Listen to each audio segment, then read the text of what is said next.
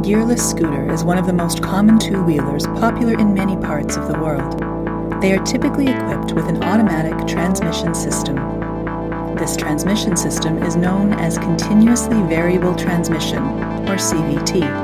The basic principle of a pulley-based CVT can be demonstrated by using this simple setup. It has a driver pulley and a driven pulley with variable diameters. A V-belt with constant length runs between these two pulleys. High RPM is obtained by increasing the diameter of the driver pulley and decreasing the diameter of the driven pulley. High torque is obtained by doing the opposite.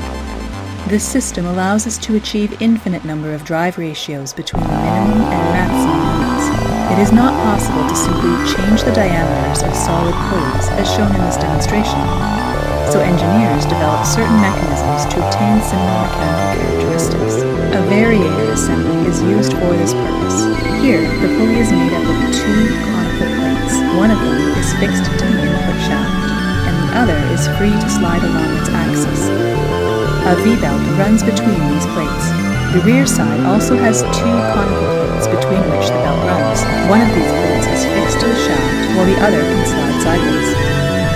A compression spring forces the sliding plate to stay close to the other plate. This forces the belt to stay at the highest diameter of this pulley. In the driver pulley, the axial stiffness of the belt pushes the sliding pulley farthest apart. This causes the driver pulley to have a minimum diameter. This is the condition of high torque, low RPM. To attain high RPM, the diameter of the driver pulley decreases and that of the driven pulley increases. Let's understand how this is achieved in the actual scooter CVT.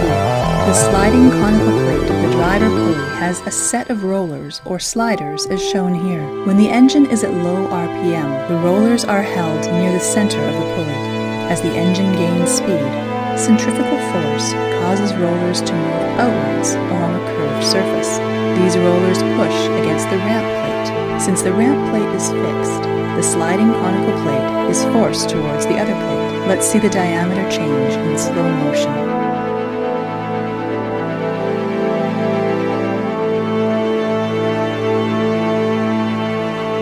This is similar to the condition of high RPM, low torque, as we observed in the demonstration.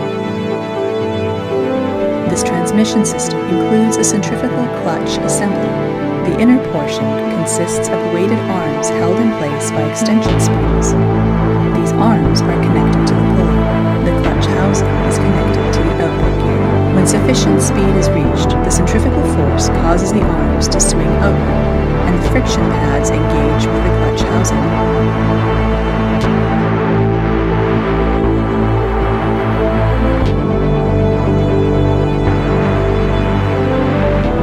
The clutch housing transfers power to the rear wheel through a gear train.